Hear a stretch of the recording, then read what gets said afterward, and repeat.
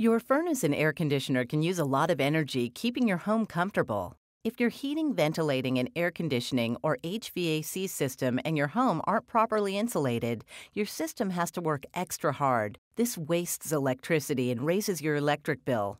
And of course, the less energy you use, the more eco-friendly you are. First, check the ductwork for leaks. This applies to you if your system runs on forced air and you can easily see or access at least some of the ductwork. Most ducts send heated or cooled air into the house. The one large duct is called the return. If you can, check the duct system for leaks from the outside while the fan's on. Run your hand or a thin sheet of paper beside the ducts. Look or feel for air leaks around joints and seams. If you find any leaks, seal the seams with heat-resistant tape from the hardware store. When you're working around ducts, wear a dust mask. You can find them at hardware stores too.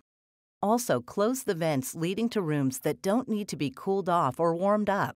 Next, check the insulation wherever you can. Missing insulation is easy to deal with. It's usually missing around light fixtures and where somebody has pushed it aside to work. Fill the holes by either replacing the insulation or filling them with expandable foam insulation, which you can get at a hardware store. Hot water pipes should be well insulated too. To do this, cut a piece of foam cylinder lengthwise and push the piece over a pipe. Fiberglass insulation tape works better, but you must unroll the tape around the pipe. Doing that can be very difficult in tight spaces. Be sure to change your furnace filters. Your filter may be located behind some type of faceplate or cover, but removing the cover and the filter should be easy. Furnace filters stop allergens like dust from entering your home and circulating around your house. Clogged filters force the machinery to work harder. Changing filters every month or so is definitely cheaper than paying the extra power bill. Finally, replace or service inefficient HVAC systems.